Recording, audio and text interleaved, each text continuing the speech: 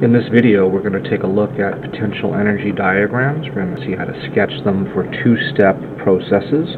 We'll focus on question 3 in this video. We're going to answer a few questions after sketching the diagram. We'll want to know how we can tell, looking at a potential energy diagram, how many steps were involved in the reaction. We'll also talk about whether the reaction is exo or endothermic and how to tell by looking at the diagram. And finally, we'll look at which of the steps in the mechanism was the rate determining step. So let's take a look at reaction number 3. I want to pause the video here and use the information given here to see if you can sketch the diagram. We're given the potential energy of reactants, 400 kilojoules, intermediates at 100 kilojoules. We're not told the potential energy of the final products, though.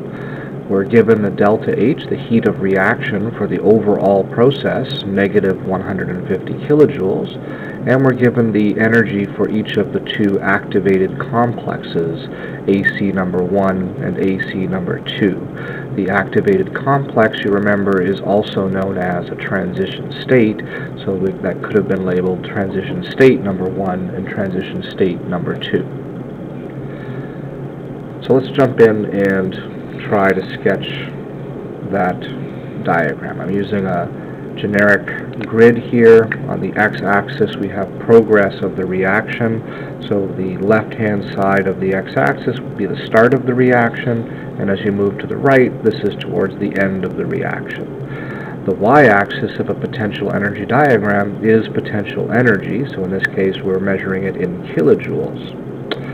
So the question told us that the reactants, which are at the beginning of the reaction, had a potential energy of 400 kilojoules. So in my diagram I'm going to put a little plateau at 400 kilojoules, and I'll label that with an R for reactants. In a two-step process, there's going to be final products somewhere over here, and then somewhere in the middle there will be the intermediates. The intermediates are the products of the first step, which then become reactants in the second step of the two-step process. We were told the intermediate energy, the energy of the intermediates, was 100 kilojoules. So here in the middle, I'm going to put a plateau at 100 kilojoules and label that intermediates.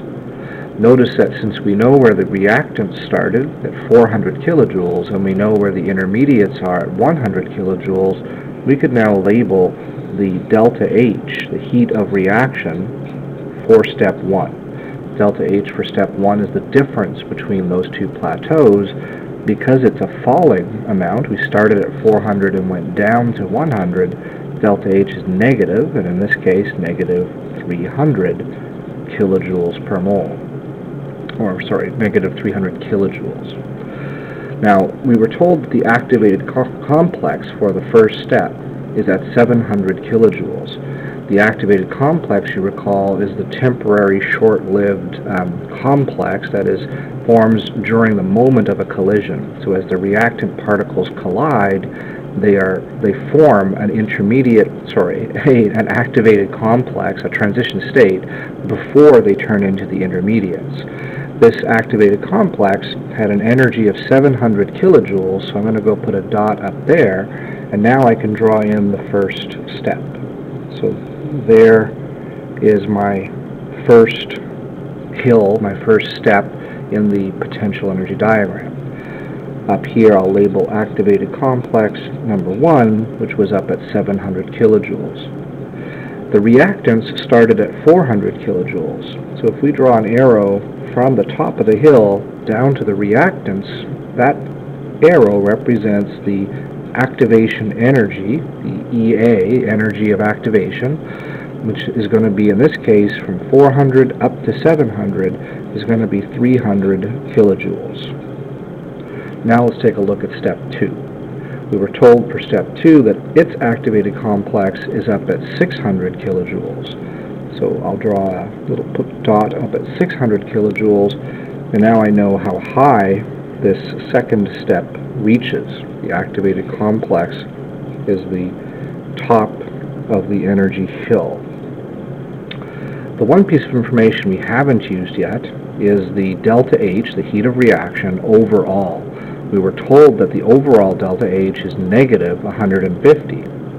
The overall delta H is the difference from your reactant plateau where you began and your final product plateau where you finish. Since this delta H is negative, we know that the final products have to have less energy than the initial reactants, so they're going to be an energy somewhere down here, and it was negative 150. So if we started with our reactants at 400, and we go down by 150, we're going to finish with our products here at 250. So there's my products, and that difference from the reactant plateau to the product plateau is delta H overall. In this case, negative 150 kilojoules. We can finish the diagram by completing that. We can see now that the activation energy of step 2 begins with your intermediates, and the activation energy goes to the top of that hill. So EA step 2, I'll go back and label the other EA step 1. This EA for step 2 would be from 100 all the way up to 600. So that means it's going to be 500 kilojoules. And then finally, the difference from the intermediates where we began step 2 and the products where we finished step 2, that difference is delta H for step 2. In this case, it's going up from 100 to 250, so the delta H2 is positive 150 kilojoules. Notice that delta H for step 1 plus delta H for step 2 has to equal delta H overall. Delta H for step 1 was negative 300, and delta H for step 2 is positive 150, and so together that gives me negative 150, which was the delta H of our overall reaction. Okay? There's the delta H overall. Finally, we can ask, how many steps were in this process? The fact that we see two hills, there's one hill here and another hill here, or two activated complexes, implies that there were two steps. The first hill is the first step, and the second hill is the second step of the mechanism. Which of those steps was the rate determining step? Well, the rate determining step is the slowest step in the mechanism. The slowest step would be the step that has the largest activation energy. Since the first step's EA was 300 kilojoules and the second step's EA was 500 kilojoules, in this case, the second step is the rate determining step, the RDS. Okay, because its EA is larger, 500 kilojoules, than step 1's EA, which was only 300 kilojoules. So there is a complete potential energy diagram for a two-step process, fully labeled.